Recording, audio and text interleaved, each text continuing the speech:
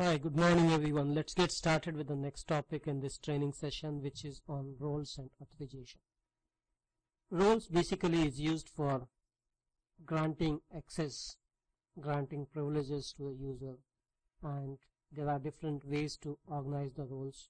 So let's connect to the T code called PFCG. PFCG is the T code for creating roles in an SAP system. Okay, now we are in this particular T code. We can create a role by this name. Say for example, I am creating a role by this name, and I can click on this single role tab. So single role tab, this will help to create a role, and in this role you can see there is a description is there. So that is the first thing that we will do. So description is access to say SAP system. Okay, so the description is given. Next you can see the menu is there, authorization is there, the user, personalization. But I want to highlight this particular field which shows derived from role. So derived from role, basically we can select a parent role for it, and parent role, probably what we can do is we can select something called any of the parent role which we have created previously. Say for example, I want to select something, say this particular role. Okay, I will search for this role. So basically for the workflow purpose, okay, it gives the message that set migrate imparting role. So this is basically selected as the parent role for it. It is asking, do you really want to enter the specified role as the imparting role? Select yes. Okay, now this is our parent role, so we can just save this.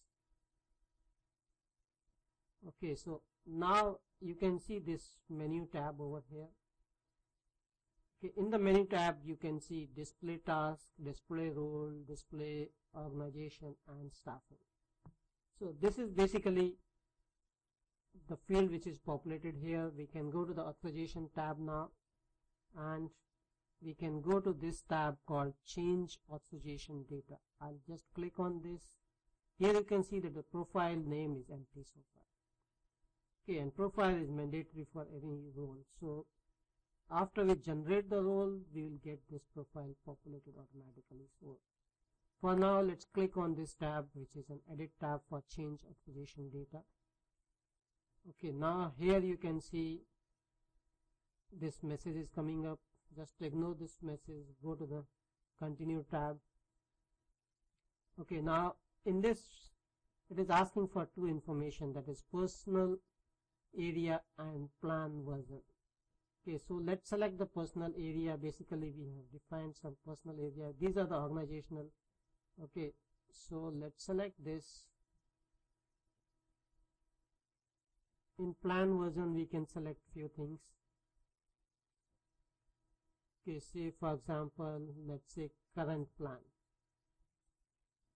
So I have selected these fields over here, and now I can just save this. So basically we have defined the organizational levels here. Okay, now the next thing what is required is I need to generate this role. Okay, so there are open authorization. Fine, let's generate this role. Okay, so we are generating this role over here, and I'll just say go back, save it, and we can go to the user tab. No users are assigned, so let's go to the user tab.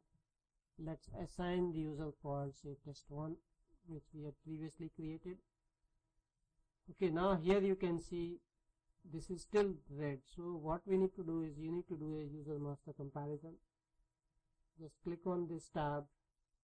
We can save this role before that, and key thing is click on the complete comparison tab. Okay, so this is done, and here you can see everything turns green.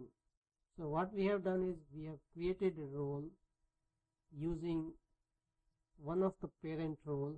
So we use one of the parent role for this. So we can go to the description to see which role we have used as the parent role, and this is the derived role. So okay, so this derived role we have selected, and here you can see this is the menu authorizations which we have generated and users to which we have assigned this particular role. And after it is assigned, we have to do user comparison. Basically it's user master comparison.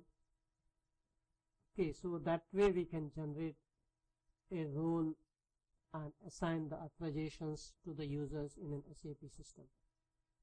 Okay, so now let's go to this details of this authorization tab. Okay, so here you can see profile is populated automatically. Okay, now let's click on this change authorization data.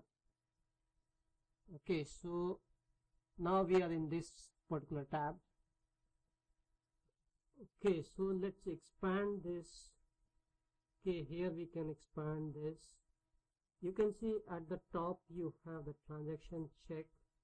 Basically this is the T code that is involved in this. Okay, here you can see it's human resources.